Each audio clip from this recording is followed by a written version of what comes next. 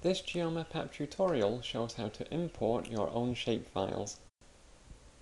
Now let's have a look at importing a shapefile to GeoMapApp. Here are the three component files that make up a shapefile, in this case for cities in the US.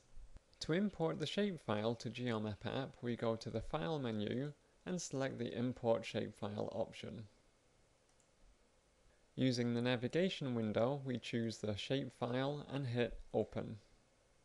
When the shapefile has been loaded, two new windows appear. The first is a Layer Manager window, and with this we can turn the shapefile on and off by ticking and unticking the box here.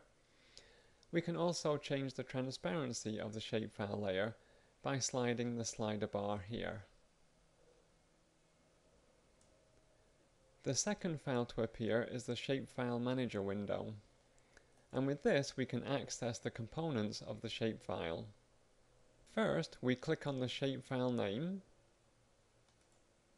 and when we do that, we see the contents of the shapefile listed. In this case, it lists US cities.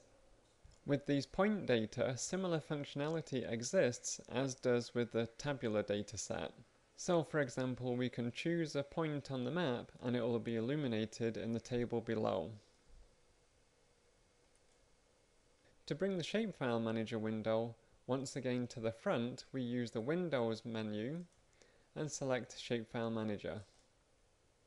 And by changing the width of the columns in the Shapefile Manager window, we can see which city we selected.